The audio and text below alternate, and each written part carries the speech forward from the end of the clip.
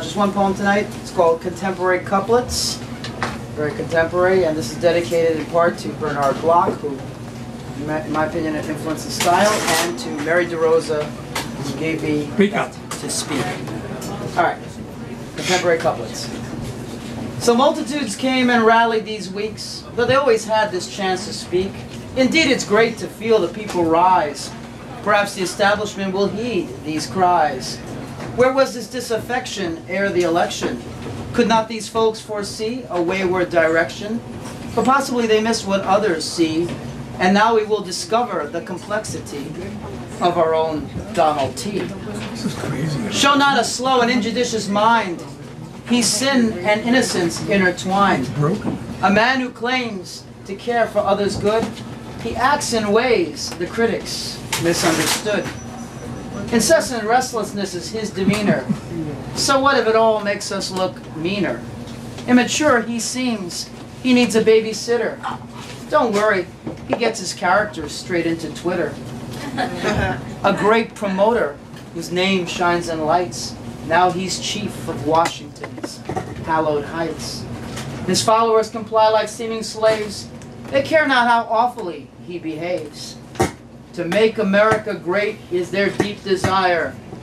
In their mind it be consumed by tyrannical fire. Indeed, America first could be the cure for our malaise. All that international jazz, save it for the Obama days. Let's beat the hell out of all who crave our loot. And to any funny-looking aliens, just give them the boot. It's time to grab it all. Money, power, and the kitty too. Why, anything else is now the un-American view. Now life again begins and ends at conception. No help, no federal aid will be doled out and given. No exception.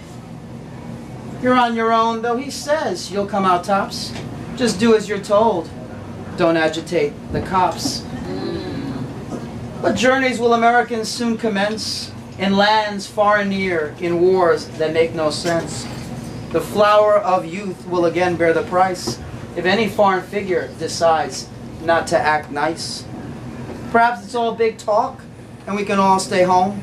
Perhaps our vaunted valor only needs some more drones. And what if thousands elsewhere should fall?